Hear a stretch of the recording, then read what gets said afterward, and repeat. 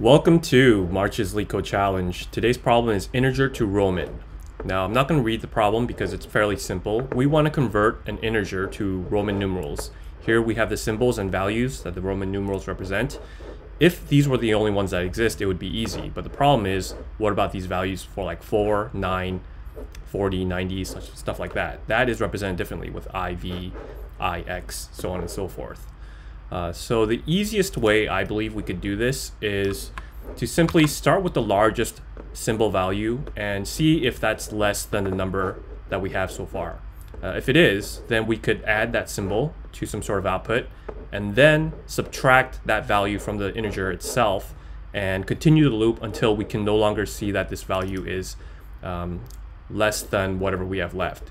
If it's no longer less, we move on to the next smallest number and continue the loop until we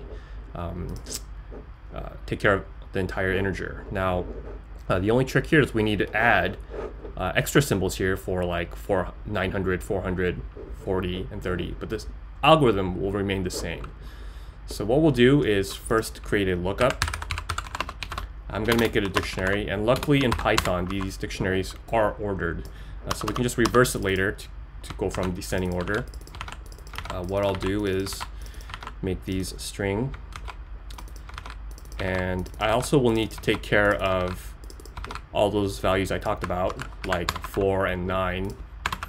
That would have to be put here like this. So make sure to update these values. 4 and 9. Now we need 40 and 90. That would be XL, XC. Make sure it's 90, 40, and 400, 900. M, this would be D. So, all right, so now we have our lookup dictionary. So the rest of the algorithm is fairly simple. What we'll do is go in reversed order. First create an output with just an empty list.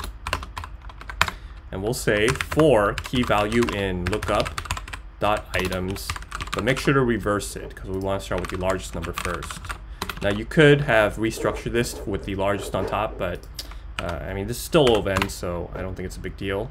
We'll say while we still have a number, so num is greater than 0, if the value we have is less or equal to num, then we're going to add to our output the key, and we're going to subtract from the num the value. Now otherwise, if this is not the case, we're going to break out of our loop and move on to the next number. So finally we should have our output, so we are just going to do a string join to return it in string format. Alright, so let's see if this works. That looks like it's working. Let's submit it. And there we go. Now time complexity wise, I believe it's O of n, n being the number of symbols we have here, because at most each one of these we're going to be adding 4 times. Keep in mind that the constraint is this is going to be less than 4,000, so each one of these we can only add 4 times, so I think that's in the end O of n. Space complexity is also the same because of our output. I suppose we do use some extra space here because of this, but I don't think that makes it any big difference. Now I did see some O of 1 solutions where you could write every symbol for each digit value from like 1 to 9 and then 10 to 99 or whatever, 10 to 99, get all those digit values and write those symbols and do it all in O of 1. But that requires a lot of work in terms of creating the lookup dictionary, so I decided to avoid that. That would be faster, but I think this is fine. It's more intuitive anyway. Alright, thanks for watching my channel, and remember, do not trust me, I know nothing.